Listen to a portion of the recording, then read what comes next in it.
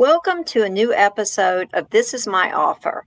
I'm Teresa Crabtree, Worldwide Healthcare and Life Sciences Lead at AWS. We are pleased to have as our guest today Sridhar Turaga, Senior Vice President and Head of the Data and Analytics Practices at CitiusTech. Sridhar, before we dive into the transformative healthcare landscape with GenAI solutions, could you please introduce yourself and provide an overview of CitiusTech? Absolutely. Good morning, Teresa. Great meeting you again. My name is Sridhar Turaga. I'm a Senior Vice President and Head of our Data Analytics Practices at CitiusTech. We are a healthcare-focused technology and innovation services company. And we're very proud of our 9-year partnership with AWS. And that's now got turbocharged with GenAI. Great being on this call today. Thank you, Sridhar. How does GenAI transform the healthcare industry from your perspective, and how does it fit into your strategic vision? Absolutely. A customer said GenAI is spiritually born for healthcare, and I completely subscribe to the point of view. When we think about what GenAI is doing to healthcare, I think of it in three different dimensions, and I think they're all playing out at the same time. The first one is, I would say, break the wall of automation that we hit.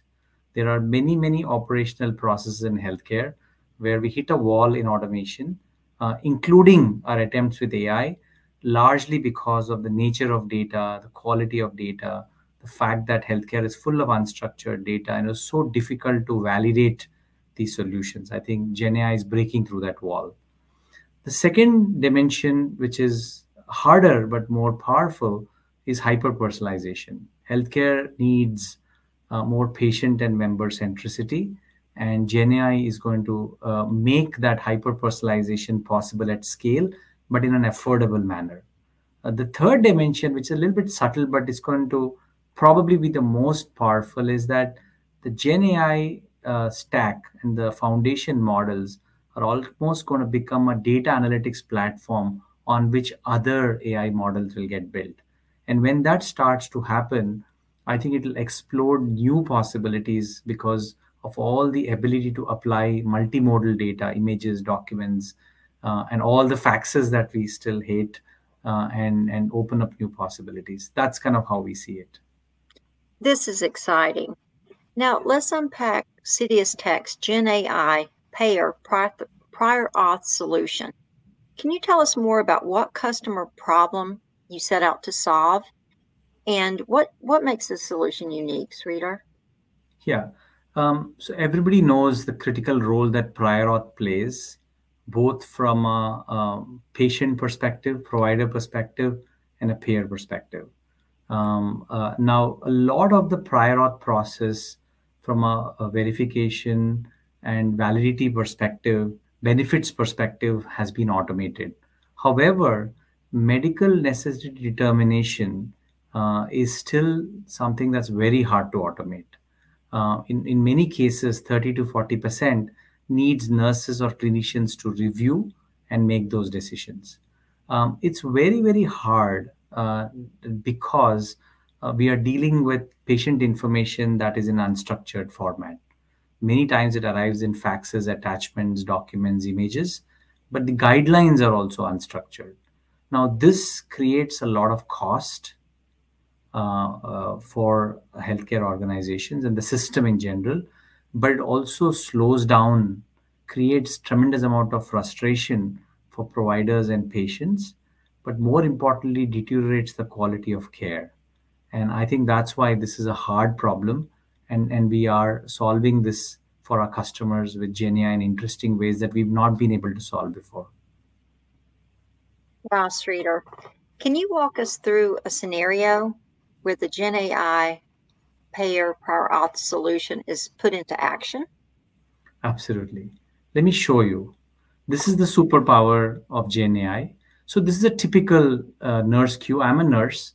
I have a queue of prior auth requests in front of me. Here's a request for a brain MRI without contrast. And I have some prioritization mechanism by which I'm going to pick this. Typically, there is the case information on the left, but there's a whole bunch of documents that I'm looking at as well. Typical facts, lots of unstructured information. I will then have to, in some ways, look through one or many of these documents typically. I showed you one example here, but typically there are multiple documents that I have to go through. And I have to form a summary of a patient. And here is the superpower of GenAI, that through prompt engineering and the RAG framework and the large language model, we've summarized the patient's history, the current service request, as well as other relevant information. You can notice the time and effort that we have significantly reduced. Usually at this point, the reviewer is then asking, what are the guidelines that I am now going to evaluate this against? Now here comes the second part of this solution that we have built. We are now looking through clinical guidelines and actually extracting the relevant guidelines against which we're going to evaluate. Here, for example, we are asking if the cyst size has decreased, or have there been recent episodes of headaches. Now, these are critical guidelines that are evaluated before you make a decision. You'll notice here that we have not just extracted the guidelines, but we've also put the answer in a narrative format with the references back to the source, because you in some ways are taking that decision and you want to know how this decision has been arrived at. And this ability to look at each of these guidelines and make that decision or approve is the key to this. Now, after all of this that we have done, you may still have questions. And keep in mind, now we are allowing the nurse or the clinical expert to navigate and investigate this data through a chat interface. We are still working off of the same documents, but this is the superpower of GenAI, that we are able to work with unstructured data in the same level of elegance and rigor as we work with structured data. Now, this solution that is being implemented as an extension to the prior auth process is automating and reducing 30 to 40% of the manual effort involved from these SMEs. The solution looks great, Sridhar. I've been in healthcare a long time, and we've never had this level of automation around prior auth. It's really exciting for me to see what we can do with using GenAI to really transform healthcare and do something that's really fundamentally different. And the solution's ready now. So let's talk about your collaboration with AWS and how specifically you're leveraging AWS GenAI capabilities that we built, and how do you use them to make a solution like this more intelligent and efficient? So firstly, this journey has been fun for us because passionate healthcare leaders and problem solvers like you and your team work together in putting this together for our customers. So that makes it very interesting. From a technology perspective, our customers love Bedrock. They love Bedrock because it allows them the ability to have flexibility and optionality on the LLM layer, which is very, very important because different LLMs get used for different problems. It also allows them to have a search-centric architecture and then use LLM as the interface edge and then bring in other components. We've used Claude here as a large language model. We've used Titan for embedding.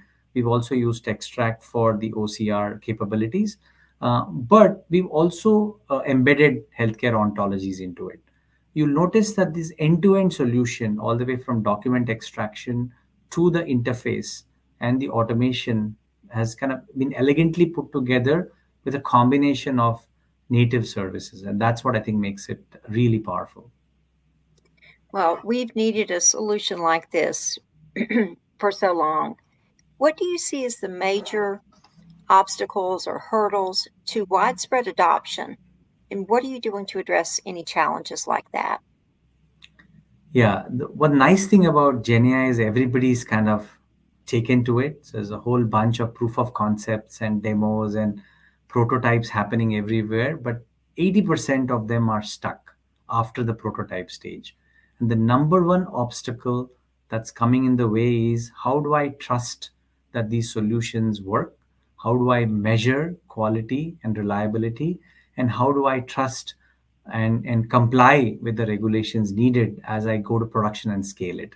And we are launching healthcare's first GenAI trust offering that allows you to measure quality, but more importantly, monitor it from development to production. And I think that's the number one obstacle.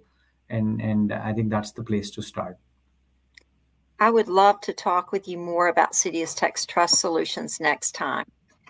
The call to action for our viewers is to explore the possibility to transform healthcare with generative AI along with AWS and CitiusTech.